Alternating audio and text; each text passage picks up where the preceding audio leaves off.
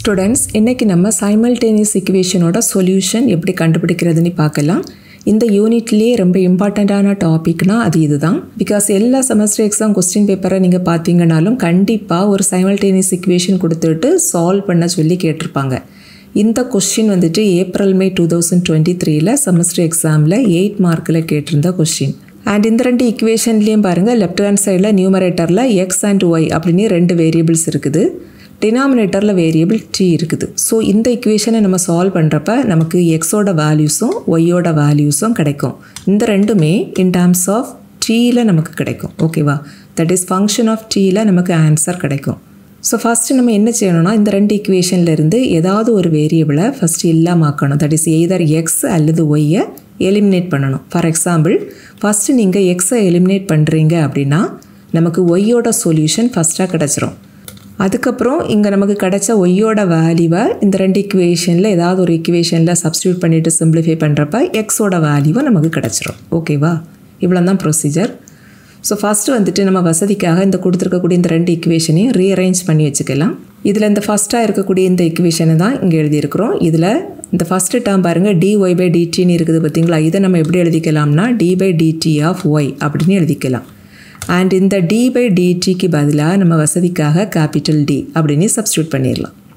So இந்த term வந்துட்டு capital D of Y அப்படின்னு ரெடியூஸ் ஆயிரும். ஓகே.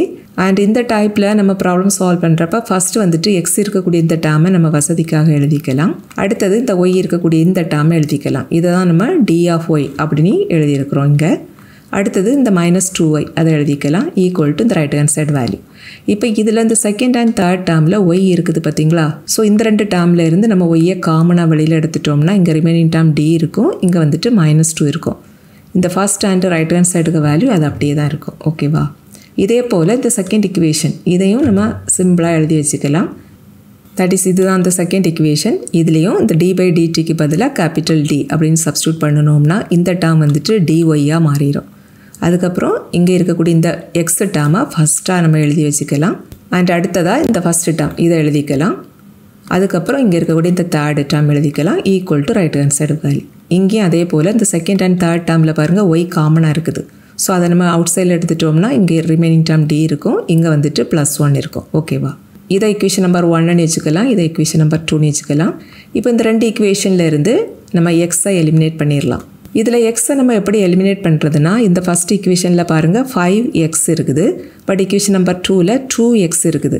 இந்த ரெண்டு ஈக்குவேஷன்லேயும் எக்ஸுக்கு கோஎஃபிஷியன்ட் சேமாக இருக்கணும். அப்போ தான் நம்ம மைனஸ் பண்ணி எக்ஸை கேன்சல் பண்ண முடியும். பட் இங்கே எக்ஸுக்கு கோஎஃபிஷியன்ட் 5 இருக்குது, இங்கே எக்ஸுக்கு கோஎஃபிஷியன்ட் 2 இருக்குது. ஸோ இந்த ரெண்டு கோஎஃபிஷியன்ட்டையும் ஈக்குவலாக மாற்றதுக்கு என்ன செய்தால் போதும், இங்கே இருக்கக்கூடிய இந்த 5ஐ கொண்டு இந்த ஈக்குவேஷனை ப்ராடக்ட் பண்ணணும்.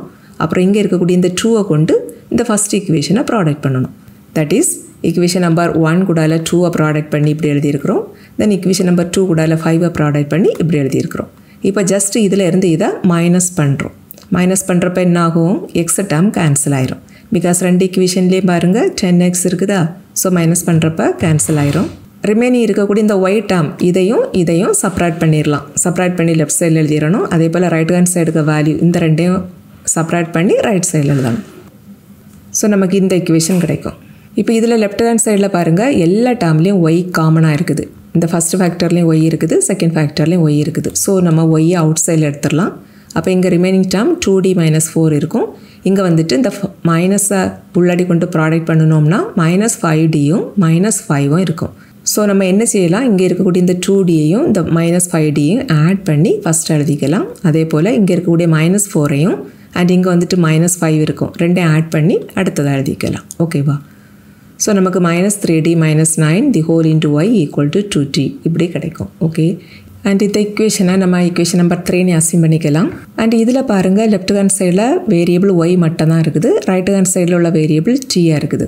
ஸோ இப்போ நம்ம இந்த ஈக்குவேஷனை சால்வ் பண்ணணும்னா நமக்கு ஒய்யோட வேல்யூ கிடச்சிரும். ஓகேவா? இதோட வேல்யூ இன் டேர்ம்ஸ் ஆஃப் டீயில் நமக்கு கிடைக்கும். அண்ட் இது வந்துட்டு ஒரு ordinary differential equation. And already நீங்கள் ஒரு ஆர்டினரி டிஃபரன்ஷியல் ஈக்குவேஷனுக்கு சொல்யூஷன் எப்படி கண்டுபிடிக்கணும்னு படிச்சிருக்கீங்க.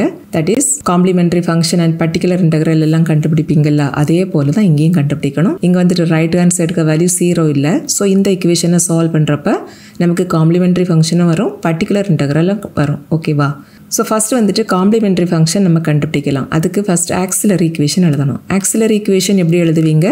ஜஸ்ட் இதில் இருக்கக்கூடிய இந்த டிக்கு பதிலாக எம் அப்படின்னு ரீப்ளேஸ் பண்ணணும் அண்ட் ரைட் ஹேண்ட் சைடுக்கு பதிலாக 0 அப்படின்னு சப்ஸ்டியூட் பண்ணணும். அப்போ இந்த ஈக்குவேஷன் நமக்கு எப்படி ரெடியூஸ் ஆகிறோம்னா -3 × m -9 = 0 இப்படி கிடைக்கும். இதுதான் ஆக்சிலரி ஈக்குவேஷன். அண்ட் இந்த ஈக்குவேஷனில் எம்மோட பவர் 1 இருக்குது. ஸோ இந்த ஈக்குவேஷனை நம்ம சால்வ் பண்ணுனா எம்முக்கு ஒரே ஒரு வேல்யூ கிடைக்கும். இதை நம்ம ரொம்ப ஈஸியாக கண்டுபிடிச்சிடலாம். ஜஸ்ட் இதில் இருக்கக்கூடிய இந்த கான்ஸ்டண்ட்டை ஃபஸ்ட் ரைட் சைடில் எடுத்துடலாம். அப்போ இந்த ஈக்குவேஷன் கிடைக்கும். இதிலேருந்து எம்முக்கு வேல்யூ தான் நமக்கு வேணும். ஸோ இந்த எம்முக்கு பக்கத்தில் இருக்கக்கூடிய இந்த -3ஆல் இந்த ஈக்குவேஷனை டிவைட் பண்ணிட்டோன்னா போதும், நமக்கு எம்முக்கு வேல்யூ கிடச்சிரும். ஸோ எம்மோட வேல்யூ எப்படி கிடைக்கும்னா 9/-3 கிடைக்கும். இதில் இந்த 3 and 9 இதை கட் பண்ணிங்கன்னா நியூமரேட்டர் 3ஆக மாறிடும். அண்ட் இங்கே ஒரு மைனஸும் இருக்குதா, ஸோ எம்மோட வேல்யூ -3 அப்படின்னு கிடைக்கும். அண்ட் இங்கே வந்துட்டு எம்முக்கு ஒரே ஒரு ரூட்டு தான் கிடச்சிருக்குது, அதுவும் ரியலாக இருக்குது. So complimentary function equal to just ஒரு கான்ஸ்டன்ட் இன்ட்டு இ பவர் இங்கே இருக்கக்கூடிய root into D. Suppose 2 different real roots கிடச்சிருந்ததுன்னா இன்னொரு டேர்மும் காம்ப்ளிமெண்ட்ரி ஃபங்க்ஷனில் வரும். That is +b into e power அந்த செகண்ட் ரூட் இன்ட்டு டி அப்படின்னு எழுதுவீங்க. ஓகே. அண்ட் இதில் நீங்கள் இந்த பவரில் வேரியபிள் எக்ஸ் போடாதீங்க. யூஸ்வலாக நீங்கள் இதுக்கு முன்னாடி 6 டைப்ஸ் படிச்சிருப்பீங்கள்ல, அங்கெல்லாம் காம்ப்ளிமெண்ட்ரி ஃபங்க்ஷனில் இங்கே பவரில் வந்துட்டு எக்ஸ் யூஸ் பண்ணியிருப்பீங்க. எதனாலனா அங்கே நீங்கள் டியை நம்ம எப்படி யூஸ் பண்ணுவீங்கன்னா d/dx அப்படின்னு எடுத்திருப்பீங்க. பட் இங்கே அப்படி இல்லை. இங்கே கேபிட்டல் டிங்கிறத நம்ம எப்படி அஸ்யூம் பண்ணியிருக்கிறோம்னா d/dt. ஓகேவா? தட் இஸ் இங்கே நம்ம ஃபஸ்ட்டு அஸ்யூம் பண்ணியிருக்கிறோம் பாருங்கள், d/dtயை தான் கேபிட்டல் டின்னு அஸ்யூம் பண்ணியிருக்கிறோம். இங்கே டினாமினேட்டரில் உள்ள வேரியபிள் டி தான். ஸோ இந்த காம்ப்ளிமெண்ட்ரி ஃபங்க்ஷனில் இங்கே பவரில் இருக்கக்கூடிய இந்த வேரியபிள் எக்ஸ் யூஸ் பண்ணக்கூடாது, டி அப்படின்னு யூஸ் பண்ணணும். ஓகேவாம்மா? அடுத்தது பர்டிகுலர் இன்டெக்ரல் கண்டுபிடிக்கலாம். இந்த பர்டிகுலர் இன்டெக்ரல் எப்படி கண்டுபிடிக்கிறதுனா ஃபஸ்ட்டு வந்துட்டு 1 டிவைடட் பை இந்த லெஃப்ட் சைடில் ப்ராக்கெட்டுக்குள்ளாடி இருக்கக்கூடிய இந்த வேல்யூவை ஃபஸ்ட் எழுதிடணும். தட் இஸ் -3d -9 அதை டினாமினேட்டரில் எழுதிடணும். தென் இன்டூ இது வந்துட்டு அந்த ரைட் ஹேண்ட் சைடில் இருக்கக்கூடிய வேல்யூ. தட் இஸ் இந்த ஈக்குவேஷன் நம்பர் 3யோட ரைட் சைடில் 2 × tன்னு இருக்குது பார்த்தீங்களா, இதை எழுதிடணும். இப்போ இங்கே வந்துட்டு இந்த ஃபங்க்ஷன் எந்த ஃபார்மில் இருக்குதுன்னா ஒரு பாலினாமியல் ஃபார்மில் இருக்குது. அண்ட் ஆல்ரெடி நீங்கள் படிச்சிருப்பீங்க, ஒரு டிஃபரன்ஷியல் ஈக்குவேஷனோட ரைட் ஹேண்ட் சைடில் வந்துட்டு இருக்கக்கூடிய இந்த ஃபங்க்ஷனை பொறுத்து 6 டைப்பாக அங்கே நம்ம பிரிச்சிருப்போம். சப்போஸ் ரைட் ஹேண்ட் சைடுக்கு வேல்யூ e⁻ax அந்த ஃபார்மில் இருந்ததுன்னா அது டைப் 1. சப்போஸ் ரைட் ஹேண்ட் சைடுக்கு வேல்யூ சைன் ஃபங்க்ஷன் அல்லது காஸ் ax இந்த ஃபார்மில் இருந்ததுன்னா அது வந்துட்டு டைப் 2. அடுத்தது ரைட் ஹேண்ட் சைடுக்கு வேல்யூ பாலினாமியல் ஃபார்மில் இருந்ததுன்னா அது type 3. That is x⁻2 x⁻3 x⁻some value இந்த ஃபார்மில் இருந்ததுன்னா அது வந்துட்டு டைப் 3. அதுக்கப்புறம் வரக்கூடிய டைப்ஸ் எல்லாம் எப்படி இருக்கும்னா இந்த 3 ஃபங்க்ஷனில் இருந்து ஏதாவது 2 ஃபங்க்ஷனோட காம்பினேஷனில் இருக்கும். தட் இஸ் e⁻ax இந்த வேல்யூவும் சைன் ஆர் காஸ் இந்த 2 ஃபங்க்ஷனோட ப்ராடக்டில் இருக்கும். அல்லது e⁻ ஃபங்க்ஷன் கூட பாலினாமியல் இந்த 2ம் ப்ராடக்டில் இருக்கும். அல்லது இந்த ஃபங்க்ஷனும் இதுவும் இந்த 2 ஃபங்க்ஷனும் ப்ராடக்டில் இருக்கும். இப்படியெல்லாம் இருந்தது அப்படின்னா பர்டிகுலர் இன்டெக்ரல் எப்படி கண்டுபிடிக்கணும்னு ஆல்ரெடி நீங்கள் படிச்சிருப்பீங்க. அண்ட் இங்கே வந்துட்டு 2 × t இருக்குது. தட் இஸ் இது வந்துட்டு ஒரு பாலினாமியல் ஃபார்மில் இருக்குது. ஸோ இங்கே வந்துட்டு இந்த 3rd டைப்பை யூஸ் பண்ணி நம்ம பர்டிகுலர் இன்டெக்ரல் கண்டுபிடிக்கணும். இந்த 3rd டைப்பில் பர்டிகுலர் இன்டெக்ரல் எப்படி கண்டுபிடிக்கிறதுனா ஃபஸ்ட்டு வந்துட்டு இந்த டினாமினேட்டரை 1 + ஃபங்க்ஷன் ஆஃப் டி அல்லது 1 - ஃபங்க்ஷன் ஆஃப் டி அந்த ஃபார்முக்கு ரீஅரேஞ்ச் பண்ணணும். இது எப்படி ரீஅரேஞ்ச் பண்ணுறதுனா இங்கே இருக்கக்கூடிய இந்த கான்ஸ்டன்ட் டேர்மை அவுட் சைடில் எடுத்து இதே போல் ரீஅரேஞ்ச் பண்ணணும். இங்கே நமக்கு கான்ஸ்டன்ட் டேர்ம் வந்துட்டு -9. இந்த மைனஸையும் சேர்த்து தான் நம்ம அவுட் சைடில் எடுக்கணும். பிகாஸ் எப்போதுமே இந்த 1 வந்துட்டு ப்ளஸில் தான் நமக்கு வரணும். ஸோ அதுக்காக இங்கே நெகட்டிவ் சைன் இருந்ததுன்னா அதையும் சேர்த்து நம்ம வெளியில் எடுத்துடணும். அப்படி வெளியில் எடுத்துட்டோம்னா இங்கே நமக்கு ரிமைனிங் டேர்ம் 1 தான் இருக்கும். ஆனால் இங்கே என்ன வரும்னா -3d / -9 இப்படி கிடைக்கும். ஓகேவா? இதில் இந்த மைனஸ் கேன்சல் ஆயிரும். அதே போல் இந்த 3 and 9 கட் பண்ணணும்னா 1/3ன்னு கிடைக்கும். தட் இஸ் d/3 அப்படின்னு இந்த ஃபஸ்ட்டு டேர்ம் ரெடியூஸ் ஆயிரும். ஸோ இப்போ நமக்கு இந்த டினாமினேட்டரில் d/3 + 1 அப்படின்னு ஒரு ஃபேக்டர் இருக்கும். ஸோ நெக்ஸ்ட் ஸ்டெப்பில் நம்ம என்ன செய்யணும்னா இந்த ஃபேக்டரை அப்படி நியூமரேட்டருக்கு கொண்டு போயிடணும். இங்கே டினாமினேட்டரில் இந்த பவர் வந்துட்டு +1 இருக்குதா, ஸோ இதை நியூமரேட்டரில் எடுக்கிறப்ப -1 மாறிடும். ரிமைனிங் இருக்கக்கூடிய வேல்யூ அது அப்படியே தான் இருக்கும். இப்போது இந்த ப்ராக்கெட்டுக்குள்ளாடி இருக்கக்கூடிய இந்த வேல்யூ நமக்கு எந்த ஃபார்மில் இருக்குதுன்னா 1 + இவ்வளோ சேர்த்து எக்ஸ் போல் இருக்குது. That is 1 + x the whole power -1 இந்த ஃபார்ம்லேயே இருக்குது. and இதோட சீரீஸ் ஃபார்முலா வந்துட்டு இதுதான், that is 1 minus x plus x square minus x cube plus etc. So இந்த சீரீஸை நம்ம இங்கே யூஸ் பண்ணிக்கலாம்.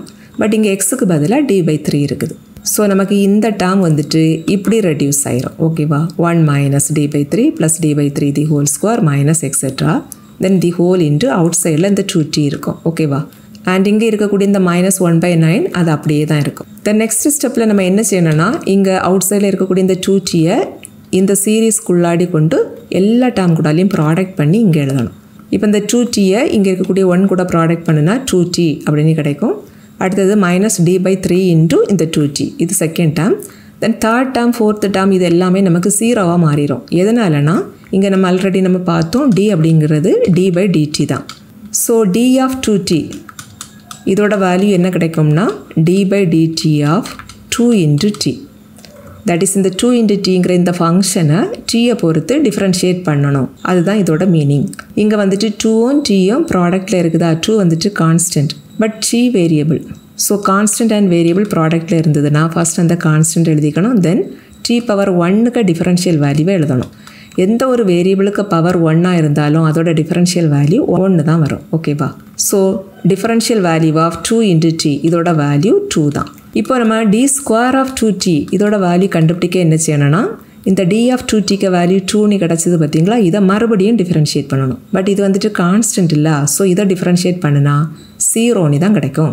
பிகாஸ் கான்ஸ்டன்ட் மட்டும் இருந்ததுன்னா அதோட டிஃபரன்ஷியல் வேல்யூ 0. இதே போல் d⁻3 of 2t அதோட வேல்யூவும் 0 தான். பிகாஸ் இந்த d³ வேல்யூ கண்டுபிடிக்க என்ன செய்வோம், இந்த d² வேல்யூவை மறுபடியும் டிஃபரன்ஷியேட் பண்ணணும். 0க்கு டிஃபரன்ஷியல் வேல்யூ 0 தான். ஓகேவா, ஸோ இங்கே நமக்கு d² d³ d⁻4 எல்லா டேர்மும் 0வாக தான் இருக்கும். ஸோ நம்ம இந்த ஹையர் பவர் டேர்ம் எல்லாம் இங்கே எழுத வேண்டாம். ஓகேவா, இப்போ இதில் இந்த ப்ராக்கெட்டுக்குள்ளாடி செகண்ட் டேர்மில் இந்த d of 2tன்னு இருக்குது இல்லை, இதுக்கு பதிலாக இங்கே நம்ம கண்டுபிடிச்ச இந்த வேல்யூவை கொண்டு அடுத்த ஸ்டெப்பில் சப்ஸ்டியூட் பண்ணிடலாம். ஓகேவா, அடுத்தது இந்த அவுட் சைடில் இருக்கக்கூடிய இந்த -1/9 இந்த ப்ராக்கெட்டுக்குள்ளாடி கொண்டு ப்ராடக்ட் பண்ணிடலாம். 2 டேர்ம் கூடாலையும் ப்ராடக்ட் பண்ணணும். அப்போ நமக்கு இந்த டேர்ம் கிடைக்கும். இதுதான் பர்டிகுலர் இன்டெக்ரல். அடுத்து நம்ம சொல்யூஷன் எழுதிடலாம். இங்கே சொல்யூஷன் என்ன வரும்னா y = complimentary function plus particular integral. இதில் எதனால் நம்ம y எழுதுகிறோம்னா, நம்ம வந்துட்டு இந்த இக்குவேஷன் நம்பர் 3 இதோட சொல்யூஷனை தான் நம்ம இப்போ கண்டுபிடிச்சிட்டு இருக்கோம். இதில் லெஃப்ட் சைடில் நியூமரேட்டரில் இருக்கக்கூடிய வேரியபிள் y தான். ஸோ இதை நம்ம சால்வ் பண்ணுனா நமக்கு yக்கு வேல்யூ தான் கிடைக்கும். ரைட் சைடில் வேரியபிள் t இருக்குதா, ஸோ இங்கே நமக்கு yயோட வேல்யூ இன் டேர்ம்ஸ் ஆஃப் tல நமக்கு கிடைக்கும். ஓகே, ஸோ ஒய்யோட value equal complimentary function plus particular integral. Already நம்ம கண்டுபிடிச்ச காம்ப்ளிமெண்ட்ரி ஃபங்க்ஷனோட வேல்யூவையும் பர்டிகுலர் இன்டெக்ரல் வேல்யூவையும் கொண்டு சப்ஸ்டியூட் பண்ணிட்டோன்னா இதுதான் ஒய்யோட வேல்யூ. அடுத்தது நம்ம எக்ஸோட வேல்யூவை கண்டுபிடிக்கணும். இந்த எக்ஸோட வேல்யூ கண்டுபிடிக்கிறதுக்கு கொஸ்டினில் கொடுத்துருக்காங்க பார்த்தீங்களா 2 ஈக்குவேஷன். இந்த 2 ஈக்குவேஷன்லேருந்து ஏதாவது ஒரு ஈக்குவேஷனை நம்ம யூஸ் பண்ணிக்கலாம். இதில் செகண்ட் ஈக்குவேஷனில் பாருங்கள், ரைட் ஹேண்ட் சைடுக்கு வேல்யூ 0வாக இருக்கிறதுனால இதை நம்ம யூஸ் பண்ணணுன்னா கொஞ்சம் சிம்பிளாக இருக்கும். ஓகேவா, அந்த பர்பஸ்க்காக நம்ம செகண்ட் ஈக்குவேஷன் யூஸ் பண்ணி எக்ஸோட வேல்யூவை கண்டுபிடிக்க போகிறோம். செகண்ட் ஈக்குவேஷனை ஸ்டார் அப்படின்னு நம்ம அசைன் பண்ணிக்கலாம். அண்ட் இந்த செகண்ட் ஈக்குவேஷனை யூஸ் பண்ணி எக்ஸோட வேல்யூ கண்டுபிடிக்கணும்னா நமக்கு ஒய்க்கு வேல்யூ வேணும் அண்ட் ஆல்சோ dy/dtக்கு வேல்யூவும் வேணும். ஆல்ரெடி நம்ம ஒய்க்கு வேல்யூ கண்டுபிடிச்சிருக்கிறோம். ஸோ அந்த ஈக்குவேஷன்லேருந்து dy/dtக்கு வேல்யூவையும் அடிஷ்னலாக நம்ம கண்டுபிடிக்கணும். ஃபைனலாக dy/dtக்கு வேல்யூவையும் ஒய்க்கு வேல்யூவையும் இந்த ஈக்குவேஷனில் கொண்டு சப்ஸ்டியூட் பண்ணினா நமக்கு எக்ஸுக்கு வேல்யூ கிடச்சிரும். ஓகே, அண்ட் இதுதான் ஒய்யோட வேல்யூ. இப்போ இதில் இருந்து dy/dtக்கு வேல்யூவை அடுத்தது கண்டுபிடிச்சிடலாம். அதுக்கு ஜஸ்ட் இந்த ஃபங்க்ஷனை டீயை பொறுத்து டிஃபரன்ஷியேட் பண்ணணும். இதில் 3 டேர்ம் இருக்குதா, ஸோ 3 டேர்முக்கு டிஃபரன்ஷியல் வேல்யூவே இங்கே தனித்தனியாக எழுதிடலாம். ஃபஸ்ட்டு டேர்மில் பாருங்கள், ஒரு கான்ஸ்டன்ட் இருக்குது, அடுத்தது ஒரு வேரியபிள் இருக்குது. பிகாஸ் இங்கே t இருக்குதா, t இருந்தாலே அது வேரியபிள் தான். இப்படி கான்ஸ்டன்ட் அண்ட் வேரியபிள் ப்ராடக்டில் இருந்ததுன்னா ஃபஸ்ட் அந்த கான்ஸ்டன்ட்டை எழுதிடணும். அதுக்கப்புறம் இந்த ஃபங்க்ஷனோட டிஃபரன்ஷியல் வேல்யூவை எழுதணும். அண்ட் இந்த ஃபங்க்ஷன் எந்த ஃபார்மில் இருக்குதுன்னா e⁻at அப்படி இருக்குது. அண்ட் d/dt ஆஃப் e⁻at இதோட ஃபார்முலா என்ன வரும்னா ஃபஸ்ட் அந்த ஃபங்க்ஷன் அப்படியே எழுதிடணும். தென் இன்டு இந்த tக்கு பக்கத்தில் இருக்கக்கூடிய அந்த கான்ஸ்டன்ட் எழுதிடணும். இங்கே வந்துட்டு ஏக்கு பதிலாக -3 இருக்குதா, ஸோ இதோட டிஃபரன்ஷியல் வேல்யூ என்ன வரும்னா ஃபஸ்ட் அந்த ஃபங்க்ஷன் எழுதிடணும். e⁻−3t இன்டு இந்த -3 வரும். அதுதான் இங்கே எழுதியிருக்கிறோம். ஓகே, தென் அடுத்த டேர்ம் பாருங்கள், -2/9 இன்ட்டு t⁻1 இருக்குது. இதில் -2/9 கான்ஸ்டன்ட். ஸோ ஃபஸ்ட்டு அதை நம்ம எழுதிக்கணும். தென் t⁻1க்கு டிஃபரன்ஷியல் வேல்யூ 1 தான். அடுத்த டேர்ம் பாருங்கள், இங்கே கான்ஸ்டன்ட் மட்டும் தனியாக இருக்குது. இப்படி கான்ஸ்டன்ட் மட்டும் தனியாக இருந்தால் டிஃபரன்ஷியல் வேல்யூ 0. ஓகேவா, ஸோ இதுதான் dy/dtக்கு வேல்யூ. இப்போ இந்த ஒய்யோட வேல்யூவையும் இந்த dy/dtக்கு வேல்யூவையும் அந்த ஈக்குவேஷன் நம்பர் ஸ்டாரில் கொண்டு சப்ஸ்டியூட் பண்ணிடலாம். இதுதான் நம்ம ஆல்ரெடி அஸ்யூம் பண்ணியிருந்த ஈக்குவேஷன் நம்பர் ஸ்டாருங்கிறது. தட் இஸ் கொஸ்டினில் கொடுத்துருந்த அந்த செகண்ட் ஈக்குவேஷன். இதில் இந்த dy/dt அதோட வேல்யூவையும் இந்த ஒய்க்க வேல்யூவையும் இங்கே நம்ம சப்ஸ்டியூட் பண்ணியிருக்கிறோம். அடுத்து இதை சிம்பிளிஃபை பண்ணிடலாம். இதில் பாருங்கள் e⁻−3t வந்துட்டு ரெண்டு பிளேஸில் இருக்குது. ஸோ இந்த ரெண்டு டேர்மையும் ஃபஸ்ட்டு ஆட் பண்ணிடலாம். இங்கே -3a இருக்குது, இங்கே வந்துட்டு +a இருக்குது. ரெண்டையும் ஆட் பண்ணணும்னா -2a டைம்ஸ் e⁻−3t கிடைக்கும். அடுத்தது t இருக்கக்கூடிய டேர்ம் வந்துட்டு இது மட்டும்தான். ஸோ அடுத்ததாக இந்த -2t/9 அதை எழுதிக்கலாம். அடுத்தது ரெண்டு கான்ஸ்டன்ட் டேர்ம் இருக்குது. இங்கே ஒரு கான்ஸ்டன்ட், இங்கே ஒரு கான்ஸ்டன்ட். ஸோ ரெண்டையும் ஆட் பண்ணி இப்படி எழுதிக்கலாம். ஃபைனலாக இந்த 2x அதையும் எழுதிக்கலாம். ஓகேவா? இப்போ இதில் இந்த ரெண்டு நம்பரையும் அடுத்தது ஆட் பண்ணிடலாம். இது எப்படி ஆட் பண்ணுறதுனா, இதில் செகண்ட் டேர்மில் டினாமினேட்டர் 27 இருக்குது, பட் ஃபஸ்ட்டு டேர்ம் டினாமினேட்டர் 9 தான் இருக்குது. ஸோ இங்கே வந்துட்டு நம்ம எல்சிஎம் எடுத்து ஆட் பண்ணணும். இந்த எல்சிஎம் எடுக்கிறதுக்கு நம்ம என்ன செய்தால் போதோன்னா, ரொம்ப சிம்பிளாக இந்த ரெண்டு டினாமினேட்டரையும் சேமாக மாற்றிட்டோன்னா இந்த ரெண்டு வேல்யூவையும் நம்ம ஈஸியாக ஆட் பண்ணிடலாம். இங்கே ஃபஸ்ட்டு டேர்மில் டினாமினேட்டர் கூட ஒரு 3யை மல்டிப்ளை பண்ணணும்னா 27ஆக மாறிடும்.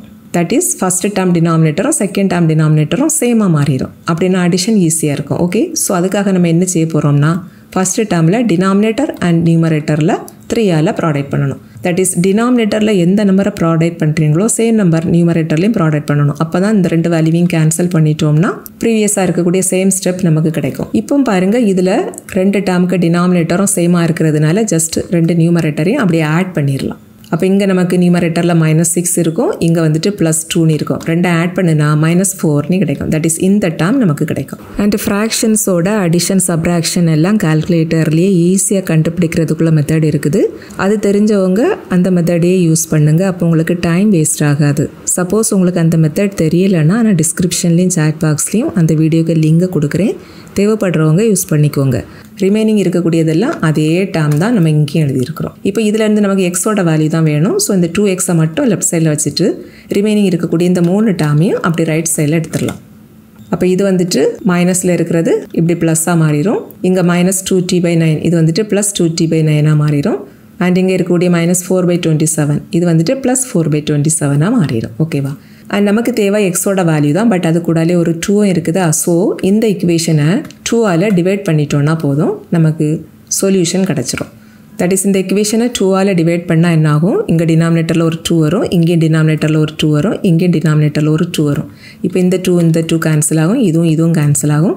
அண்ட் இந்த 2 இந்த 4 கேன்சல் பண்ணணும்னா இங்கே நியூமரேட்டர் 2ஆக மாறிடும். தட் இஸ் எக்ஸோட வேல்யூ நமக்கு என்ன கிடைக்கும்னா a×e⁻−3t + t/9 + 2/27 இப்படி கிடைக்கும். ஸோ இதுதான் எக்ஸோட வேல்யூ. அண்ட் ஆல்ரெடி நம்ம ஒய்யோட சொல்யூஷனும் கண்டுபிடிச்சிருக்கிறோம். தட் இஸ் ஈக்குவேஷன் நம்பர் 4ல் இருக்குது. இதுதான் ஒய்யோட வேல்யூ. ஸோ இந்த ரெண்டும் தான் கொடுத்துருக்கிற சைமல்டேனியஸ் ஈக்குவேஷனோட சொல்யூஷன்.